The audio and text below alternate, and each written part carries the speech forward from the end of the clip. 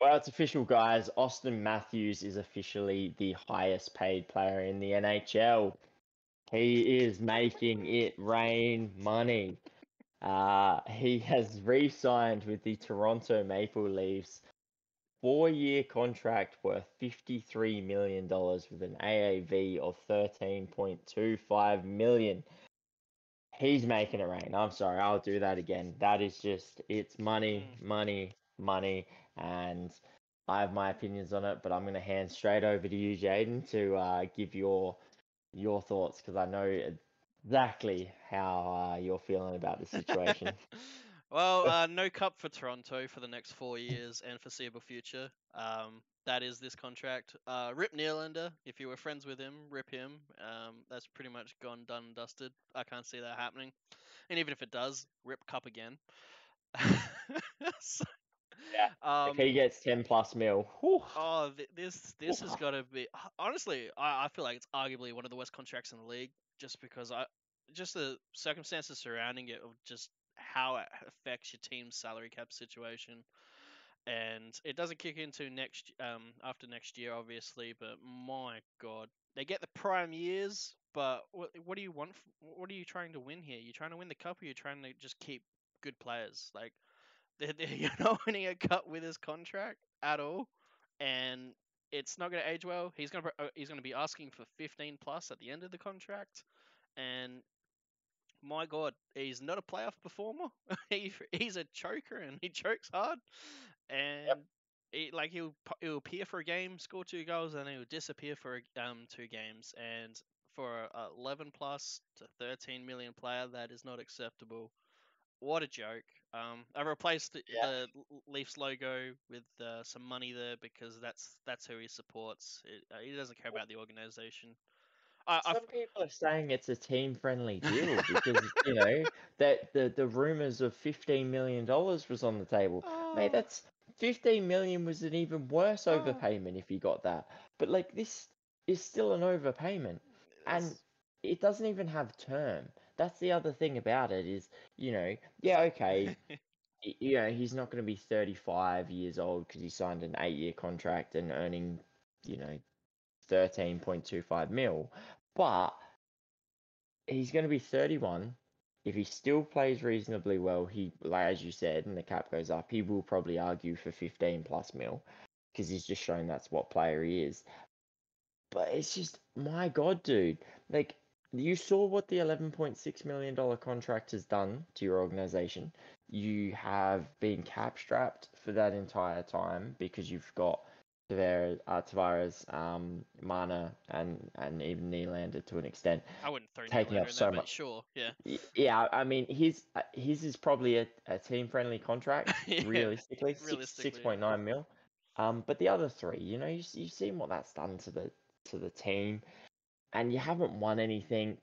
Why are you taking this? God, they won a first round. They made it to the second finally, round, and he deserves his true, money. He true story. deserves his money. For that 4-year contract, if he had taken 11 million, I would have been fine. I would have been fine. I would have been like, that's a great contract. Well done, Matthews. Team friendly. I like it. It's well done, team. I could consider that a team friendly contract. This I'm saying is an overpayment still. I think if he took a 12.5, you could say that's his value. Yeah. Um, Well, the but thing is, he's yeah, he's like. completely exposed now. How, Like everyone how does he knows. get more than McKinnon? How does he get more than McKinnon? How does he? Yeah, like. Well, it does come back down to percentage of the salary cap. I get all that type of crap, but McKinnon just signed Yeah. for 100K more than McDavid. Just signed after winning the cup. Just signed. And 12.6 people mil people over comparing this 8 years. contract to McDavid's, and that's just laughable because no one's in the realm of talking point with McDavid. The only close one is McKinnon. Well, So like if he's getting 13.25, what is McDavid getting in 3 years' time? 17. Like, Like that's that. like with salary cap going up as well, but like, yeah, like probably 17. Like this is a joke. Oh, this Mm, just destroyed the potential of a cup. I would have preferred to see him walk as a Toronto Leaf. I know Leafs wouldn't like that because whatever, but you have more chance of winning a cup with him walking and rebuilding, retooling, because the next 4 years is going to be Taking up bad. He's going to make sure 13.2. you don't have prospects for the future because you're going to keep going for it. For that second round win, I guess is what you're going for, and then yeah, you're going to have no prospects. So you're looking probably 8 plus, possibly a decade, to look at for a cup here because like who are you competing with? You're competing against New Jersey, who have like Jack Hughes on an $8 million contract. You got Carolina Hurricanes, who just have a wazoo of a team. You got Dallas Stars over there. You got Montreal, who has like Suzuki and Caulfield signed up on those contracts, and if they perform, it's easy to outperform those contracts. Like You got Buffalo on you got Buffalo team-friendly coming up. Like contract. you, you're not beating these teams, like just Mhm. straight up. So you're not winning a cup with this team, and it really does expose Matthews the way he's done this, signing 4 year contracts. It's purely about money. This guy doesn't care about a cup, and I wouldn't want this man on my team, let alone in a leadership role. Because he's not a leader. Unless he's leading the money. Yeah, It's yeah, I don't, dude, you're getting so much in endorsements, you're getting all the rest of it. Like, yeah. what are you doing, man? Like, How much yeah, I FU get money it. do All you right, need? How much FU yeah, money do you need? and look, I get it. Everyone's gonna come in and go, he's one of the best goal scorers in the league, if not the best goal scorer in the league. And I get that. But again, like he only put up 40 goals this season. Yeah, okay, we get it. He was injured, all the rest of it. Let's see how he bounces back this year. But outside of that one year, he had 60 goals. It's been 40, 47, 37, 34, 40. Great numbers. Like, I'm not Oh arguing yeah, with they're great, that. But great he's not numbers. blowing. McDavid just scored 64. Mm. You had Rantanen get 50 odd. You had Kyle McKinnon scored Connor more than him with get ridiculous. 42. McKinnon scored 42. Like, yeah, Draisaitl scored 50 for the 55 for second year in a row.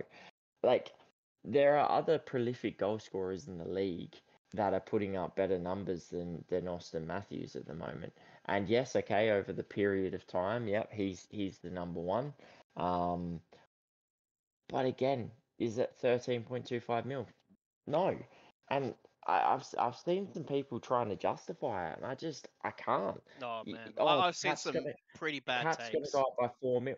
The cap's gonna go up by 4 mil. Well, is that confirmed?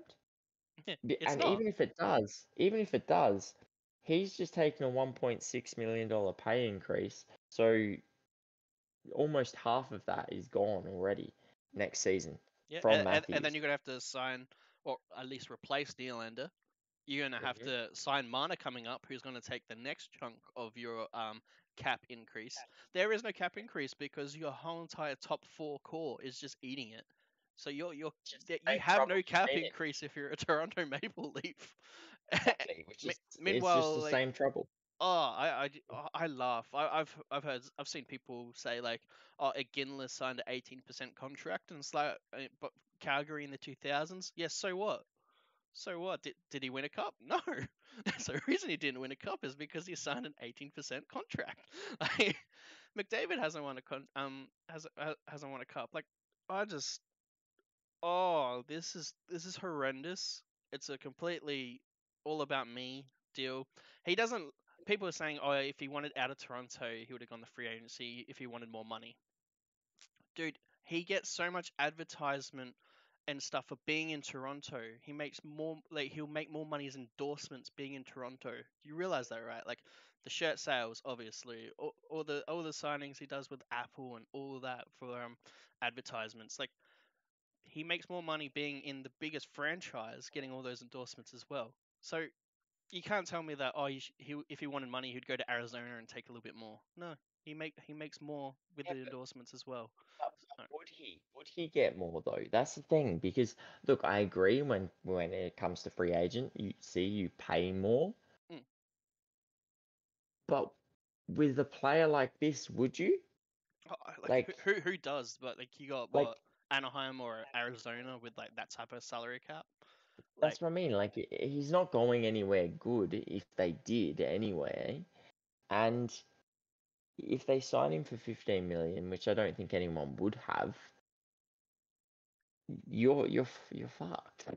Sorry for the thing, but like straight up, like I could only $15 see a million. team like Arizona doing it to boost popularity of the team, and it's not going for the cup. It's purely trying to make revenue for the business itself, and that's the only way I can see doing.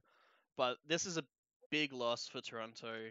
No cup in probably a decade at least now, in my opinion, because you got 4 years of this guy who doesn't care about the cup.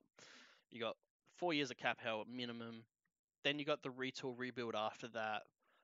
It I can't see it happening like in the next decade. It unfortunately for Toronto and Toronto fans. I've seen people like Steve Dangle say like woohoo, like money, woo, term, but overall, yay, Matthews is back. But then the same thing like a few weeks ago he would go and say, oh, he needs to take a team friendly deal, otherwise we don't win a cup and all that stuff. Like, how can you be positive about this as a Leaf fan? Like you're in Stockholm syndrome, man, with these people who's taking money. You really are, and you need to get out of it because other teams with better horizons, the Canes, New Jersey, Dallas, Buffalo, just name a few. They have better salary cap situations, and it's a cap world. So I guess we'll leave it there. He's only scored 11 points max in the playoffs, and that was this year. He's a point per game player in the playoffs. He doesn't show up, even though he is a point per game player. Look, he's all right two-way forward, but I don't see him outperforming his contract even if he scores another 60, and that is the problem. So I guess I'll leave it He's only there. put up 100 points once, so like, yeah, Yep. Meanwhile, yeah. nah. It's sorry, Toronto fans. If you like this contract, I'm sorry for your well-being as well. But it is what it is. I'll leave it there. Oh, yeah. Alright, like the video, subscribe to the channel, and leave a comment below on what you think of this horrendous deal. Not implying anything that it is good or bad, but it's all about winning, and it's not about winning, it's about that fat money. But till next time, guys, catch you later.